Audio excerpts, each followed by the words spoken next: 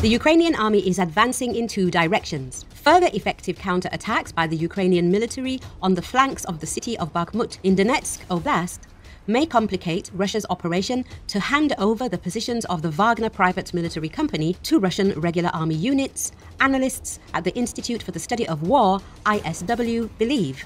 The report stated that the Russian military bloggers said that Ukrainian forces had conducted successful counterattacks in the area of the settlements of Orikovo-Vasilivka, 11 kilometers northwest of Bakhmut, and Klishivka, 7 kilometers southwest of Bakhmut.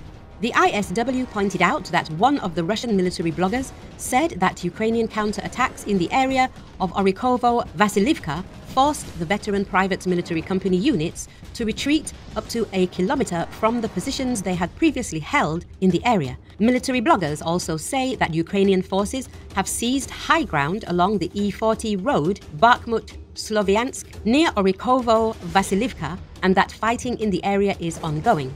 They also stressed that Ukrainian troops advanced towards Klishivka and crossed the Siversky Donetsk Canal, likely intending to encircle the settlement and force Russian troops to retreat eastward. At the same time, the report notes that geolocation footage posted on the 24th and 25th of May indicates that Russian forces may have regained limited positions west of Klishivka. The ISW's preliminary assessment is that it may be difficult for Russian forces to replace the Wagner Group forces in Bakhmut, partly due to effective, limited and localized Ukrainian counterattacks. The decreased tempo of Russian offensive operations in the Bakhmut area and the reported ongoing relief in place operation are likely further providing Ukrainian forces in the area the initiative to launch a new phase of operations around the city if they so choose, the ISW noted.